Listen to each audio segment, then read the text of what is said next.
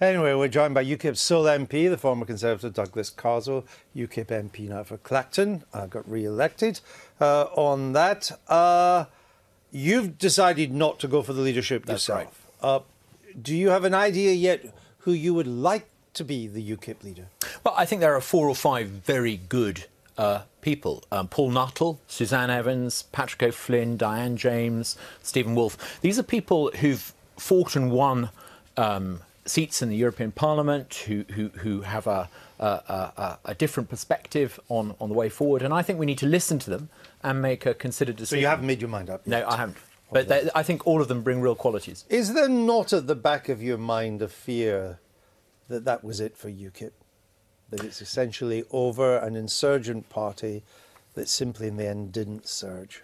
No, I don't think that's the case, because the things that drive UKIP are fundamentally a feeling of disconnect between the voters and the political establishment.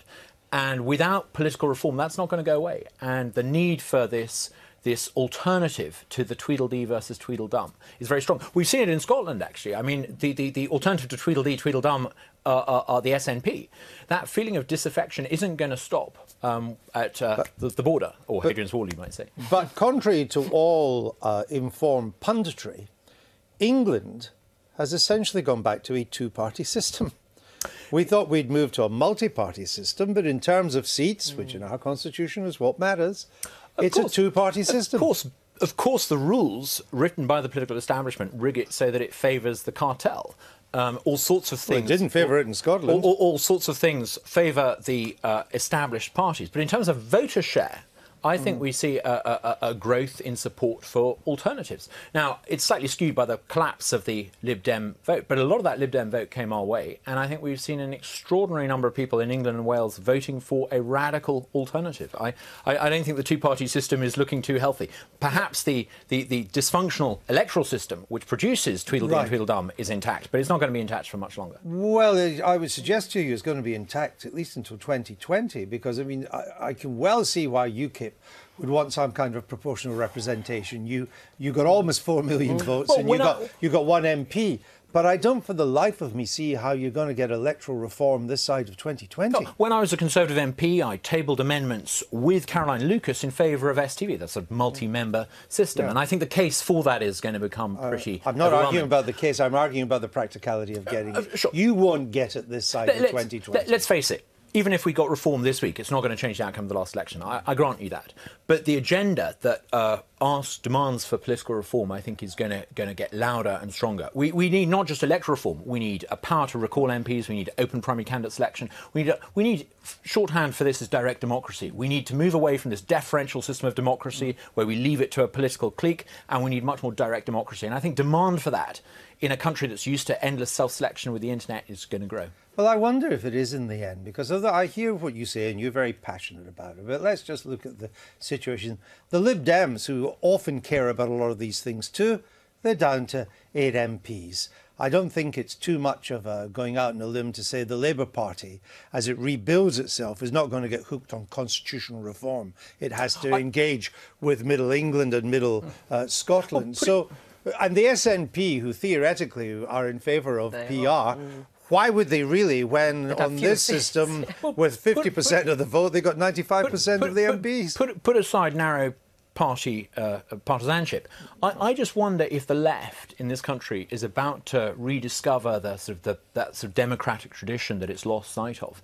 If they don't, it's going to be great news for UKIP because we can make big inroads. But I suspect that there will be candidates for the Labour leadership who believe in electoral reform and direct democracy too. So I think things are about to get very interesting. What do you think of the position of UKIP now, Kevin? Well, I understand it when you get one MP for 4 million votes, and I actually back electoral reform. There was a referendum, we got hammered 2 to 1. And you've got to win on the current system in order to introduce it. And I actually think it would be wrong for the Conservatives to introduce it now because it wasn't in the manifesto. They didn't promise it. Now, I'd celebrate with you, Douglas, if the Conservatives in their 2020 manifesto, along with Labour, Lib Dems, your good selves, everybody puts it in.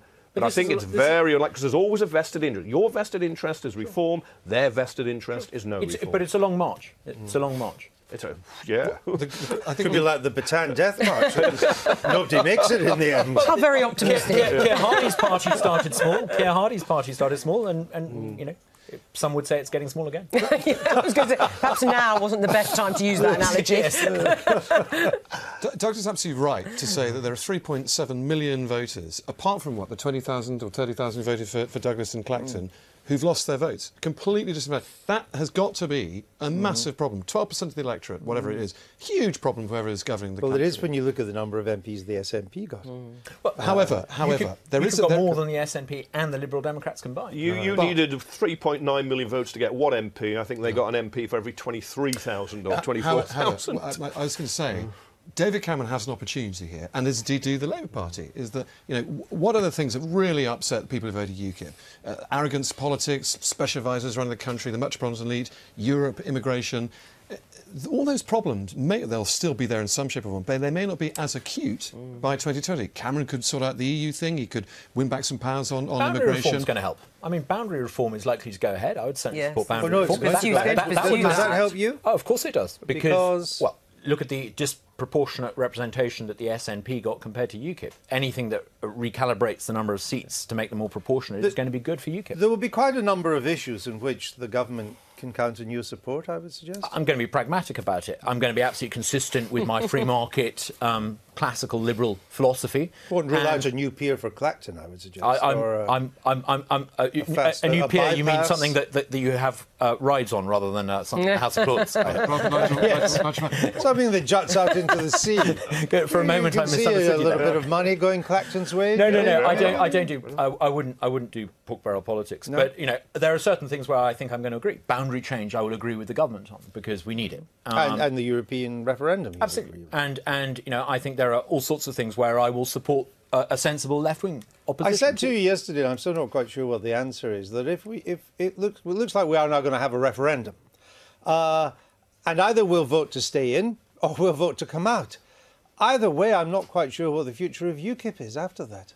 Well, I think that there's a huge need for an alternative, a party that believes in local. It's not just about bringing powers back home from Brussels and leaving them in Westminster. I think we need a localist revolution. We need direct democracy to replace this system of deferential 18th century representative democracy. We need to get rid of the rotten borough system that we've got. So there's a huge agenda. Coming out of the European Union is just the beginning of the change this country needs. But if we're prepared to be classically liberal and free market, I think the sky's the limit. OK. Thank you very much. Thank you. So after 5 years of ministerial calm,